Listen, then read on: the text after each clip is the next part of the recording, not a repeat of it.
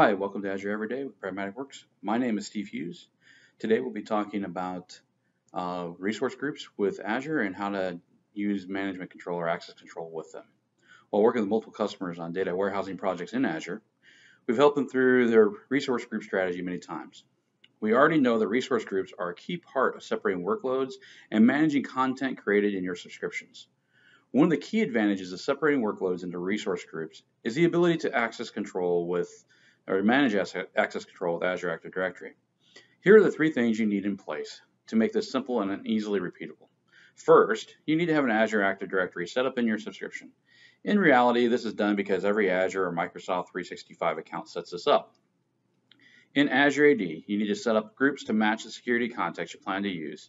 You can use generic groups such as dev or test to start, but more finite groups will be required as you move along. If you are syncing with your on-premises AD, you may be able to reuse existing groups with your resource groups moving forward. Second, create the resource group. Everything you create in Azure should be done in a resource group. I have seen many variations of doing this. Some customers currently use this to provide levels of separation for development, test, production areas in their subscriptions. Others separate by functions such as networking or databases.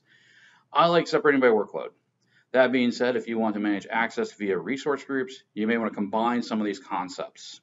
For example, you may have your development BI resource group. In reality, you need a good naming convention to understand the purpose of the group that you're creating.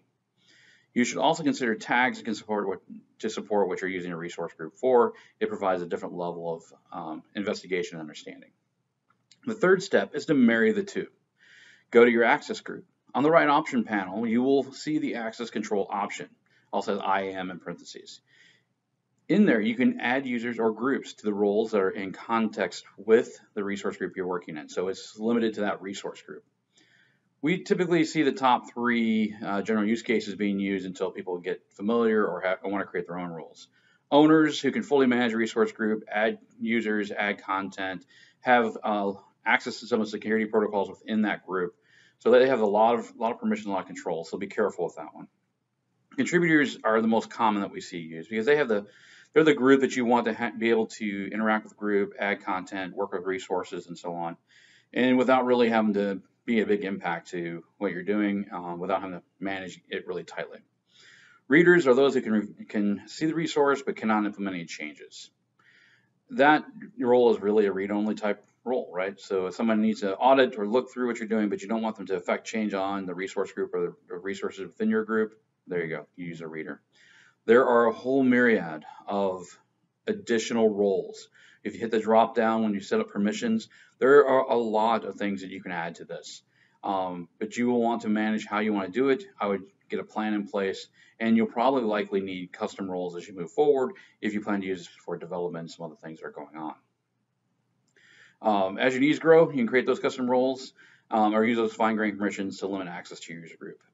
Using resource groups in Azure Active Directory have the added advantage of supporting guest users.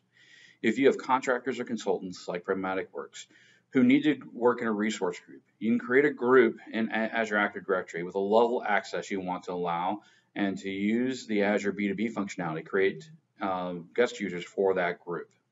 So what will happen is that, someone like me, I can bring my pragmaticworks.com email address to you. You trust that if I log in with Pragmatic Works, that I'm still an employee there, I am who I say I am, and so on. You can take that user account, add it to a group that has access to the resource group, so the Azure Active Directory group that has access to the resource group, and from there, I can be limited in my permissions of what I do within that resource group, but you can manage it. We leave, you just kill our users, all our membership is gone, we no longer have access. But you also didn't create Active Directory users, and you can limit what those users can do beyond just that resource group. So this gives you an opportunity to expand what you're doing, better tie down your environment, and allow for more access to the workloads that need to be handled by other people. Thank you for joining us today on Azure Everyday. If you have any questions, click the link below. We'd be happy to reach out to you. Thanks. Have a great day. Bye.